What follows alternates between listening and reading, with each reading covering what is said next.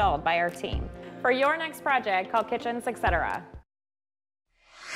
Welcome back. Here is your first alert forecast. First off, for tonight is going to be absolutely stunning. It's going to be one of those stereotypical July nights in Michigan. A little bit of humidity in the air. We can see on radar, we are seeing a couple of those light showers just moving through our southern communities, and those will be out of here in just a couple hours. So if you do want to enjoy some activities outside, like maybe going to the South Bend Cubs and watching some baseball tonight, going to be perfect to do that. And also stay for after the game when you see those fireworks. I hear that somebody I know sponsors them. Us, we do. That's awesome. 85 degrees, only cooling down a little bit down to 83 degrees with a nice warm wind coming from the west at 10 miles an hour. Those current dew points are the only thing that's dropping that comfort index down just a little bit. 69 degrees in South Bend. You really feel that moisture when you walk outside. But good news is it does look like a little bit of drier air. If we take a peek out to our west, 61 degrees out in Chicago,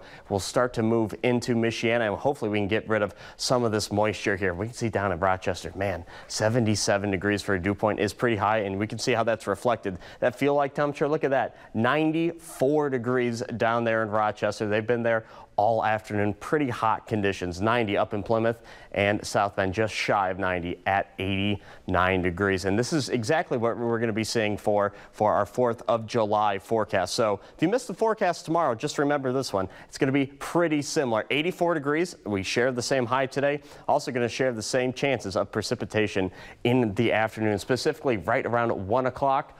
All the way down to around 7 p.m. later tonight, 84 degrees, and we might be seeing those light sprinkles here and there, but they are not planned busters at all. You can continue on with your fireworks and especially your cookouts as the day goes on. So let's go ahead and time everything out here on Future Track.